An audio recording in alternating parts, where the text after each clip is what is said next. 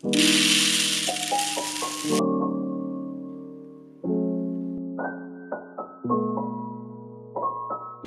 I'm Sylvia Wakana and welcome back to my channel. I get a lot of questions about Japanese rice, from how to make it to different types and uses. Today I teamed up with JFC to go over the differences between two of the most popular types of Japanese rice, short grain rice and medium grain rice.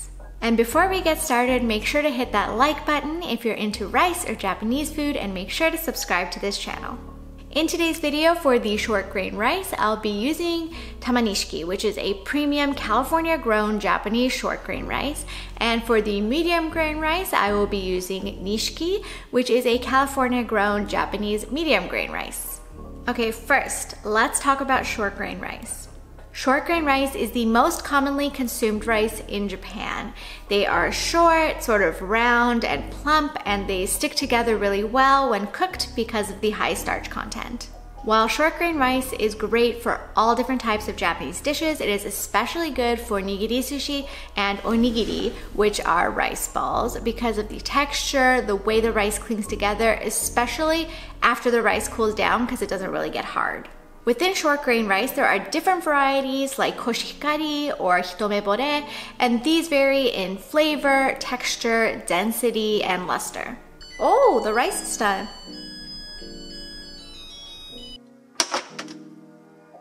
Tamanishiki, like I said, is a California grown rice. It is carefully grown and harvested in Sacramento, but it is a combination of koshihikari and yumegokochi varietals, which are varietals that can be found in Japan as well.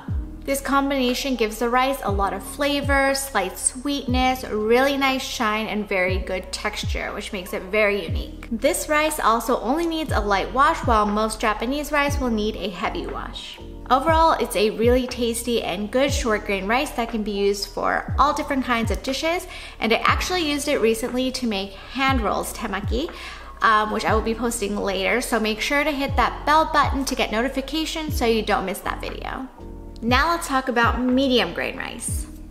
Medium grain rice is more long than it is round, and due to the history of this type of Japanese rice in California, it is actually the most common type of Japanese rice found in the United States. This rice is also super versatile and well balanced in flavor and texture, but the texture is a little different than short grain rice. It is not quite as bouncy, so it might not be the absolute best option for dishes like nigiri sushi. While short grain rice is better for nigiri sushi, medium grain rice is actually better for American style rolls.